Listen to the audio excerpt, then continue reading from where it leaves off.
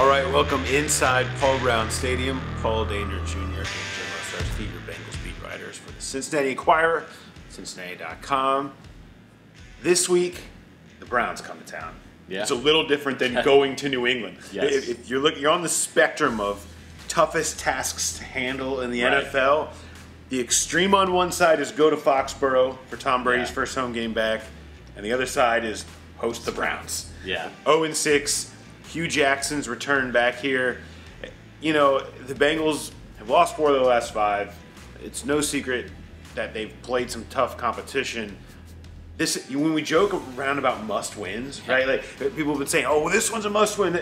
This one's a must-win. Yeah. And you can't lose this game, a game that you should be able to easily win. Yeah, it's a must-win for 2 things. One, you really can't get the 2-5. Going to London, which is supposed to be a home game against a decent Washington team, but also, Cleveland's 0-6 for a reason. Yeah, they've been competitive by score. At this point when we're recording this, Paul, we don't even know who's playing for them yet. I don't think Hugh Jackson knows yet. They're so injured, so young, in a lot of ways, so bad. In many ways, so bad. Yeah, I mean, it's just their offensive line has been a train wreck all year, and that's why they're on Cody Kessler. Right. I mean, where just Robert Griffin went down, Josh McCown went down. At one point, Cody Kessler went down, and then they had Charlie Whitehurst came in, who they then cut, and then Terrell Pryor took some snaps, and they went back to Kessler, who has played okay for a rookie, but he's still a rookie. Coming into this place, the Bengals. This is a get-well game for them. Hugh Jackson is really the one dynamic that I think that you're concerned about. He knows the personnel.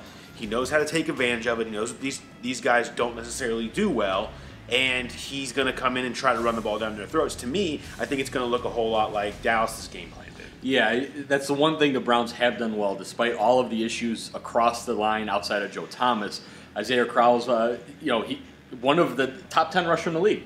He's averaging 5.2 yards per carry. When Duke Johnson's in the game, he's really not running the ball, but he is catching it quite a bit. So those are some guys, some playmakers, some young guys. And then, look, Terrell Pryor down the field, if he's healthy and can play.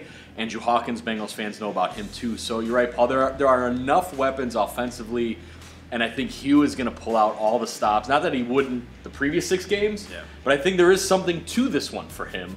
And wanting to get over and knowing what it means all the way across the board. So I could see some wrinkles, some really goofy things, if you will. Not goofy for Hugh, but from what we've seen, I guess, through 6 weeks. Yeah, Bengals fans certainly know what to expect. Crazy formations, lots of stuff going in all kinds of different directions you don't expect. Bengals defense knows that too. And sort of talked to George Iloka about this week, and he said, yeah, we know what to expect. He said whether we'll be fully prepared or not, we'll see, because you never quite know what to be prepared for when it comes to Hugh Jackson. Prediction, what do you got? Yeah, I think it'll be a little closer than Bengals fans are going to want. I'm going with 27-20. While I do think it could easily be like the Miami game, 5 to 6 sacks and it's 20-7, I do think we're going to see some more breakdowns in that Bengals defense. Unfortunately, enough playmakers for Cleveland, and maybe that weird special teams extra possession.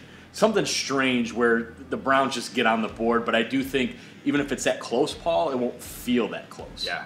I think 23-14 for me. I think you're still going to see some field goals, still going to see some struggles in the red zone for the team, although a possibility Tyler Eifert comes back this weekend to try to help that. We'll see, but it's too much. Right. The Browns are in too bad of a way. I just don't see a scenario if they win. Now, if they do win, I'm going to be in the full hazmat suit when we exit the stadium, because I expect full rioting and pitchforks and the whole 9 outside the stadium.